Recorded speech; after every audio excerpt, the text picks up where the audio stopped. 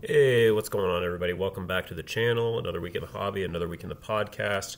Obviously, a little bit of a different format today. I'm going to try to do this week's episode in the screen capture mode. I think this will give me a little bit more like flexibility and help me contextualize things a little bit better in terms of just some of my overall like activity and that kind of thing. So just not having to pull out, all these different cards, and some of these I don't have anymore, but like some of them kind of help tell the stories of what I'm doing, or decisions I've made, and that type of thing. So yeah, we'll get into it. Apologies also, I am a bit sick, so you'll probably be able to hear that in my voice, and I'll probably might struggle through a little bit of this in terms of just just talking and that sort of thing. So yeah, definitely apologize for that, but we're gonna carry on. So this week I had two big pickups. Well, not cards that I bought like this week, but cards that I'm gonna talk about this week that I've picked up over the last probably 3 weeks or so.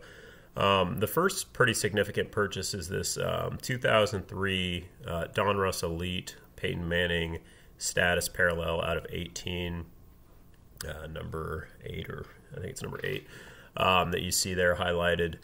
This was a pretty significant card for me to go after. I won this for about $130 at auction.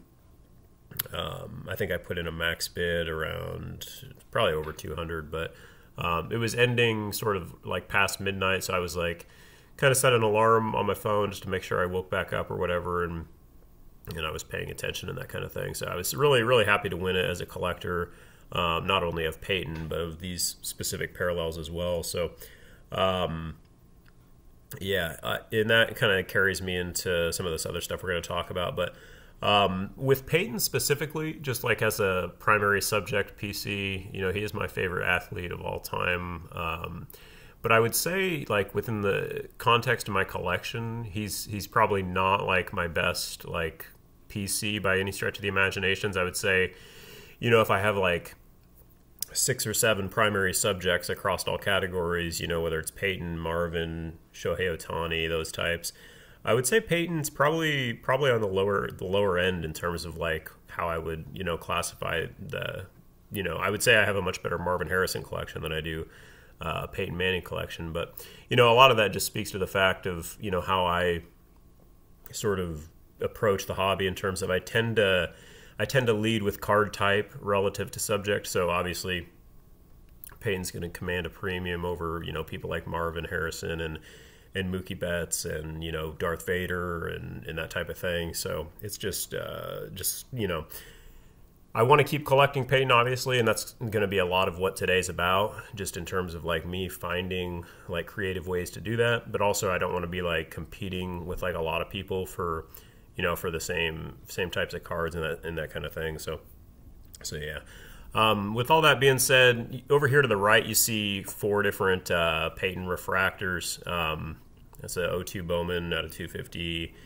That's an 08 Gold out of 199. That's an 01 Gold out of 99, and that's just a second year just base refractor.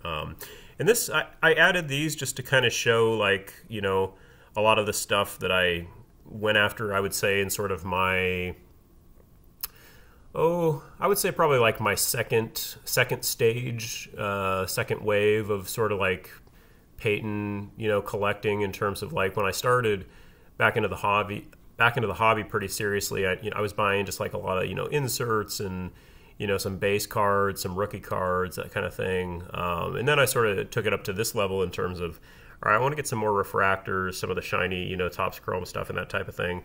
But over time I've let all these go. I've sold all these. I sold this one and this one quite a while ago. I just recently sold these two. This one I sold at actually a pretty significant loss, the 2008. I think I paid around like $220 for that, and I think I ended up selling it for about just around $100 or so. And I think that goes to show a little bit of, just in terms of how the hobby has just sort of just become has shrunk quite a bit. And so the people that are left to buy cards like this, likely they either already have a copy because there are 199, which by you know, by today's standards of rarity is not, you know, not super rare. So it's just not as much, you know, not as much demand, you know, as there was obviously a year or two ago when I bought this, or maybe it was a year and a half ago. So yeah, that when I bought this, I thought I had, you know, come in at a really good price point around, like, I think I paid about $230 for that, give or take. And, you know, at the time, you know, that felt, you know, just really tremendous. But, you know, to get a card like this, obviously it's 10 times more rare, 5 years, you know, earlier in his career, for about, you know, half the price that I paid for this one 18 months ago or whatever it was. It's pretty interesting. So, and then this is another one I sold recently. Not one I really wanted to sell, but I did want to offset some costs, and I sold this for basically, I would say pretty close to break even on that one. Yeah, probably definitely lost, you know, 30, 40, 50 bucks after all things considered with fees and shipping and that sort of thing. But yeah, I just got to the point eventually where I'm like, you know, the golds obviously are coming back down in price a little bit, just like with a lot of other things, but they're still pretty saturated in terms of, you know, demand and in terms of like people bidding on them and that type of thing. So I wanted to just take my overall Peyton collecting in a different direction. And I think over this last year or so, that's kind of what I've done. And you'll see here, and just my football card collecting in general, not in terms of not buying golds, obviously, but just kind of branching out and getting into a lot of different things. So let's scroll down here a little bit. What you see here is these are currently my favorite football cards that I own. And I added these here just to sort of contextualize, you know, like how this Manning will rank in terms of this group. So over here on the left, currently, that is my favorite football card. Not my favorite card overall. I actually added the rankings here. You'll see. So with this Marvin, this would be my number 21 overall card in my collection. And that sort of speaks a little bit in terms of like where my overall football category is just relative to other things. So it looks like I got a little bit of work to do on that. But for now, this is my favorite football card, the 2000 Elite Marv Aspirations out of 12. And then this Peyton card that I just bought will definitely go up pretty high on the list here. If this was a 2000 or a 2001 or a 99, I would say it would overtake the Marvin. But the fact that this is from the year 2000, you know, about equal levels of rarity, 12 and 18, not a big deal there. But just this set, that Elite set from 2000, is just a more significant to me than the 03 set is. So yeah, that kind of gives Marvin the edge there. But yeah, it still jumps to, you know, really high in terms of. Actually, I think I did this backwards. This should be okay. This edge is actually number 2. My bad. So this Peyton will go here. Okay, there we go. So yeah, so that Peyton came in right now. This is fluid. This can change. You know, I update these, you know, every month or so, just in terms of where I think they are approximately. So right now I have it around 27. And then these numbers here, obviously, this is the price I paid for each card. So I paid 80 for that Marvin, 50 for that Edge, like I said, 130 for that Peyton that I just won. And then this is the activity cost metric here. So I've talked about this in previous episodes, but what I do for this is you divide the dollar amount paid, so $80, and then you divide it by the number of cards below it in the top 100. So if Marvin's 21, obviously there's 79 cards below it. I think I might need to update this actually because I just kind of switched some of these around. So let's just do it here real quick. So get the calculator out. 80 divided by 79. That's right, 1.01. So you can see and then this number, the activity cost, is the it just gives you an idea of, like, you know, how the card is priced relative to how much you like it. So obviously the worst, quote unquote, activity, the highest one here obviously is going to be this Peyton here, the 2006 Leaf certified materials, the Mirror Black, the 101. This cost $420.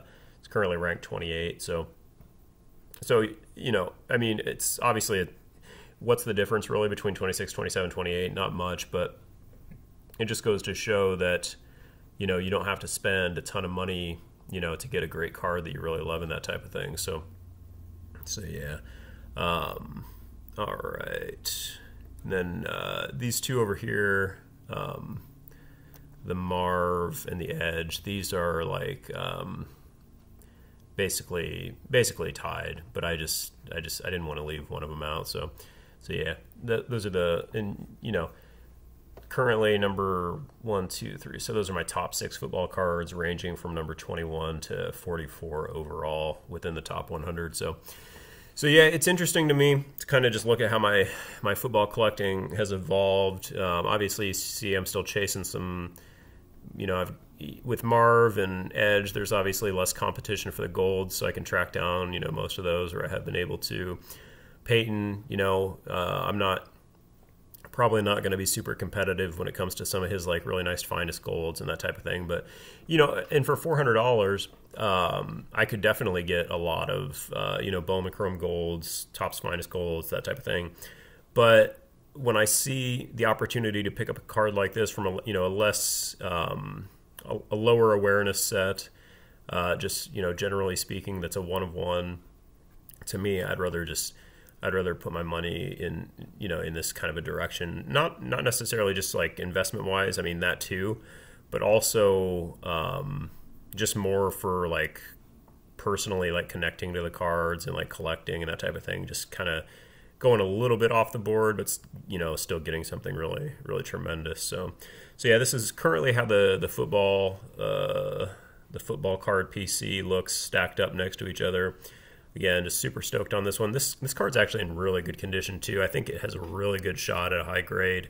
When I was looking at the listing, the seller put in the description that they just pulled it from a pack from 2000 Elite, and I was like, oh, that seems weird. Like, who would be opening a 2000 Donruss or 2003 Donruss Elite box right now? But then I was thinking about it. I'm like, well, not really any, you know, huge rookies from that year. You had Eli, Larry Fitzgerald, all them in 04.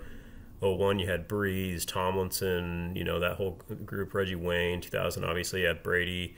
2002 and 2003 were definitely sort of down years, and then you get to 05 with Rodgers and that. So yeah, maybe those 03 boxes just aren't that much, and somebody just decided to rip one, but it does look like a pack fresh card. The only thing is they shipped it in in just a magnetic holder, but it didn't look, I didn't see any damage at all. It looks like a very, very, very clean card. So definitely excited to get that one encased, and man, that would be pretty crazy if I could pull a 10 on that one. But yeah, definitely just kind of wait and see on that. So yeah, let's get into the next card here that I picked up. So you've heard me talk about it before, but I've kind of outlined a strategy of you know, just kind of scaling back on, you know, buying activity overall and waiting, you know, for these types of cards, the Superfractors, the vintage Magic cards, those types of things, a lot of rarity, and just looking for really good prices. This one was on the market for quite a while. I think I've had this on my watch list for like several months, and it was around like $500. And finally, I just offered, I sent an offer for $320, and they accepted it. So I was, you know, obviously happy with that price. And the way I was sort of thinking about it was, okay, I have like probably 10 to 15, I don't know, maybe like 8 to 12 Francisco Lindor gold refractors out of 50. So if, in theory, if I'm spending $320 on this, and, you know, how much should a gold, you know, just a base 50 gold cost then? It'd be around, you know, $7. And I was like, I'm pretty confident that I can sell all these basically instantly if I post them around $20 a piece or whatever. So I just started listing them, and I went ahead and let's see, do I still have them on here? Yeah. So I sold all these. So I sold this one, sold this one, sold this one, sold this one, sold this one, and I was able to generate $121 from these gold sales. So, you know, knock off about $20 or whatever shipping, maybe $30. So a bit, but it paid for about 1/3 of this card overall, which was nice. And I still have like, you know, I think I still have like 3 or 4 left. I know I've still got this one on the market, this logo fractor here. and a couple others. So yeah, that was sort of my approach on that. I think it worked really well. Also, this card had like 50 people watching it, so obviously all those people are going to be notified when it sells. So hopefully that generates a little bit of FOMO, and then I can just immediately list these and just send these off to the market to help offset the cost of this. So yeah, and just obviously 350. This is a 101. Obviously, these are all out of 50. So, just want to talk 350 divided by 50 is going to be 7. Obviously, I know I've talked about this before. You lose liquidity as you go up in terms of like dollar value. But to me, I'd rather have a Superfractor for $350 relative to like 10 golds for $200 or whatever it is. So that's just kind of my approach on it. I don't need to own. I like all these cards, but I don't really like need to own them. When I can just like get rid of them quickly and just dump that money into a card like this. So pretty happy with that. As far as like overall ranking goes, I still have that one below. This Heritage is my favorite. This is currently number 25 on the list overall in terms of my top 100. These three would be my favorite Lindor cards, obviously 25, 36, and 70. You see the activity costs there. The lower one here, this is out of 5, and this cost about $80. So this has the lowest activity cost rating, and it's not like sometimes this number has to be a little bit higher to get something really crazy. And that's just sort of the way it is. You can't get great, amazing deals on everything, but yeah. So that's kind of how that shakes out. And then yeah.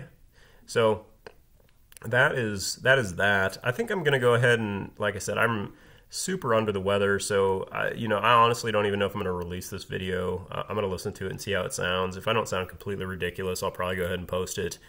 But yeah, I'm definitely not feeling 100% today. So hopefully you can find some, enjoyment in this. Hope everybody's doing well. Take care of yourselves, and we'll see you again soon. All right, later.